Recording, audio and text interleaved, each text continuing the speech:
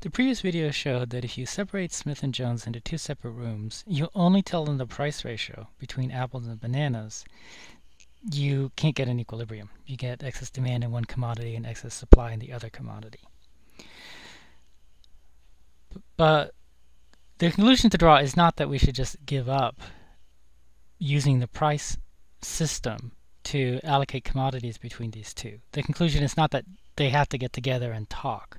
Instead, the conclusion is you can't arbitrarily come up with some price ratio, like 1 apple to 2 bananas, and have it work. We're going to have to come up with this price ratio in some kind of intelligent, thoughtful way instead of just on a completely arbitrary basis.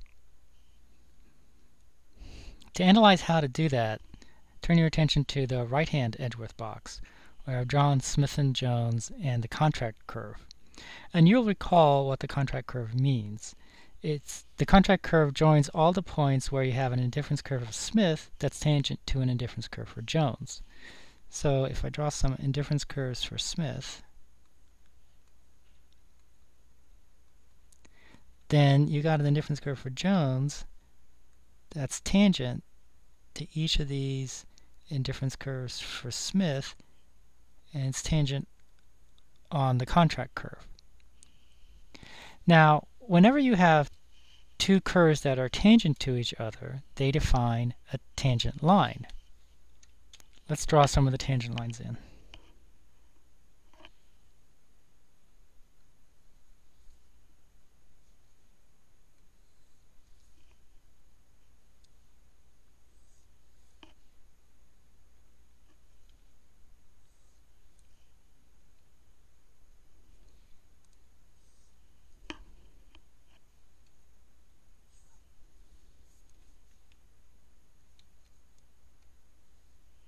Okay, so those are some of the tangent lines.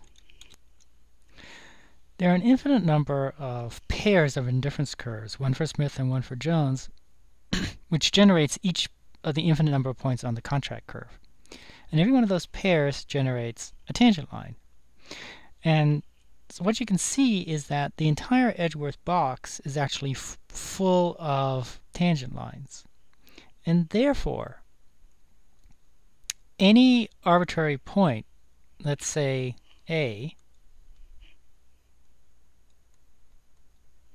is going to be intersected by at least one tangent line. It might be intersected by more than one tangent line, because as you can see, the tangent lines aren't necessarily parallel to each other. But we know there's going to be at least one tangent line that does go through point A, because the whole box is filled with tangent lines. So now let's turn to the larger diagram. There's going to be one tangent line that goes through point A. I don't know where it is, but I can draw one in, just supposing that I did know where it was.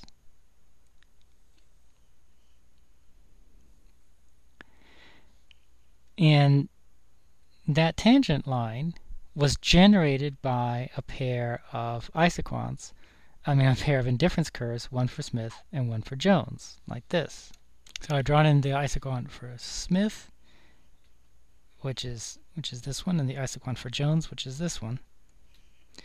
And they must be on the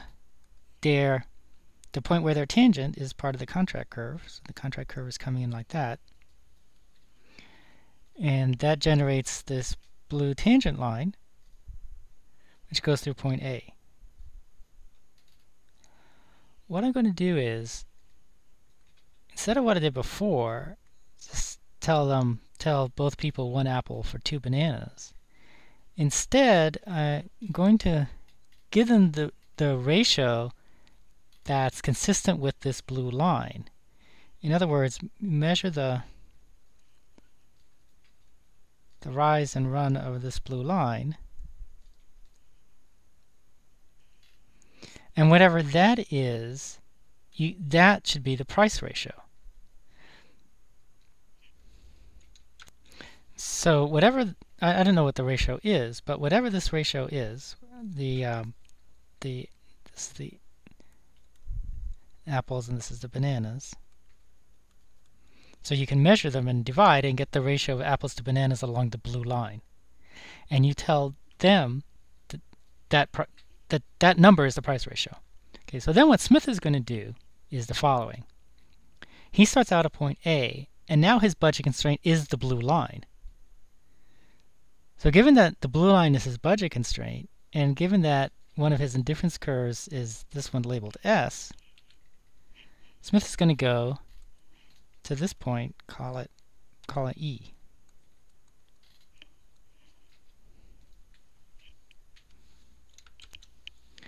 Now let's think about Jones. His initial point is A, so his budget constraint is also going to be the blue line. He's going to go to where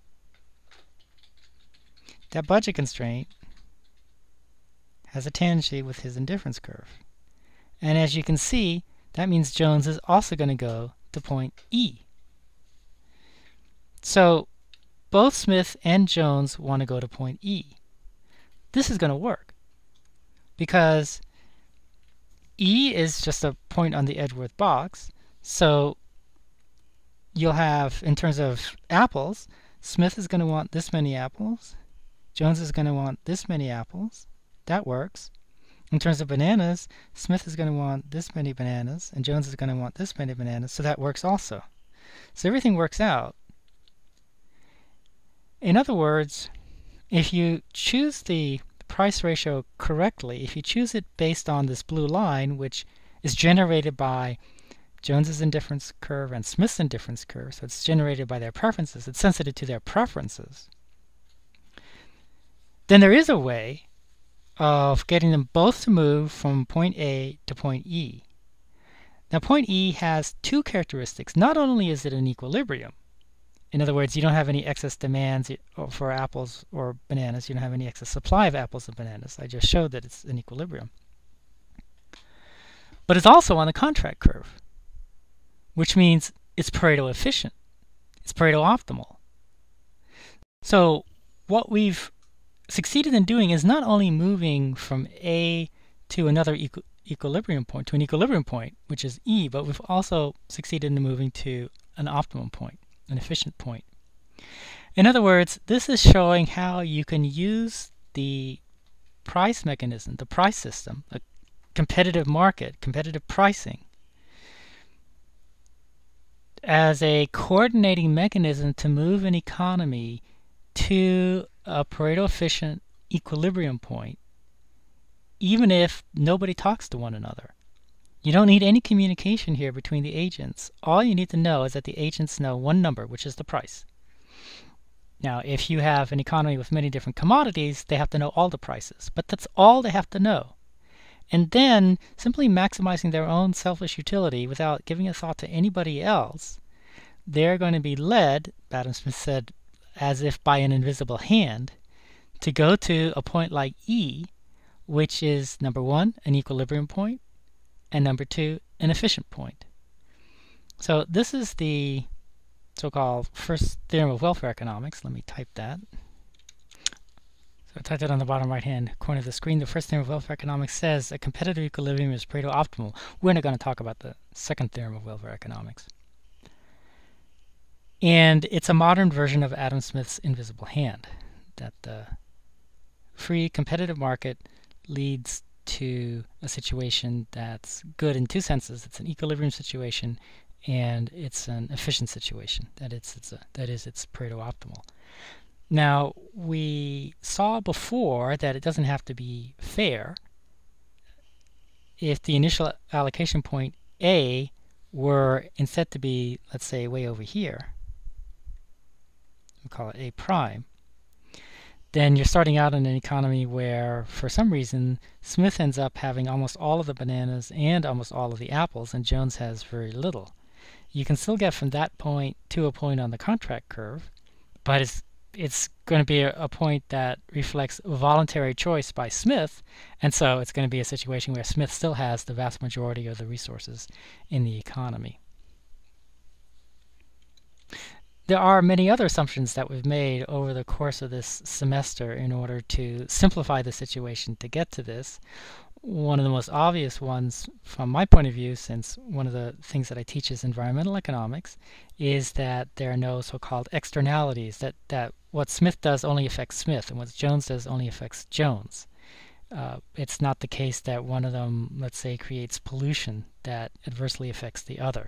So there are lots of simplifying assumptions that go into this, and immediately concluding that the first theorem of welfare economics is applicable to the real world, and therefore that you don't need, let's say, government to help out, is quite premature. It's another way to see this. In the real world, there is nobody who does this calculation. Here's apples and here's bananas. In other words, here's where the blue line is. Let's figure out where apples and bananas are on that blue line. In other words, the slope, and then tell everybody what the price is. There's no agent that does that. In other words, the first theorem says if the economy is at the equilibrium price, then everything works out. But there's actually no mechanism here to describe how the economy could ever get to the equilibrium price. The only people in this model really are Smith and Jones. And there is no imaginary in-between person who can do the calculation and tell Smith and Jones exactly what the right price is. And so this is a problem that we first saw when we talked about simple demand and supply. We said that's a competitive equilibrium price and quantity, but that there's no mechanism to get to that price and quantity if you happen to be above it or if you happen to be below the price. Similarly, if you're not at the right price in this large diagram in the Edgeworth box, there's no mechanism that gets you to the right price. So if you happen to be at the right price, everything is fine. There's no mechanism that in this model to get you there. The first neoclassical economist who thought hard about this was Leon Walras. In the late 19th century, he was a Swiss economist. And Walras came up with the idea of what we now call the Walrasian auctioneer.